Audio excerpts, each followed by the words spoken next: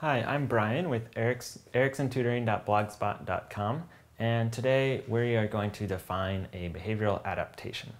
First of all, it's important to understand that adaptations in general are traits that increase an organism's fitness, which means their ability to reproduce, or the relative ability to reproduce and produce more offspring than other members of their same species.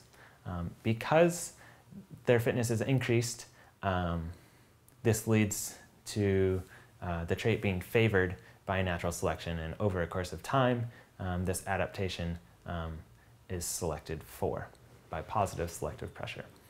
So now there's two main types of adaptations. There's structural adaptations, which simply means adaptations to the actual physical makeup of an organism. And then there's also behavioral adaptations, which is what we're interested in right now. Behavioral adaptations are simply traits that are passed down that are ways that an animal does what it does, how it survives, and how it goes about its daily life.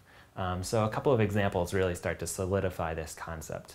If you think about a snowy egret, it's a type of bird, it's white, but it has these golden toes, and what it does is it may dabble those toes in the water, and that can attract fish that see this gleaming light.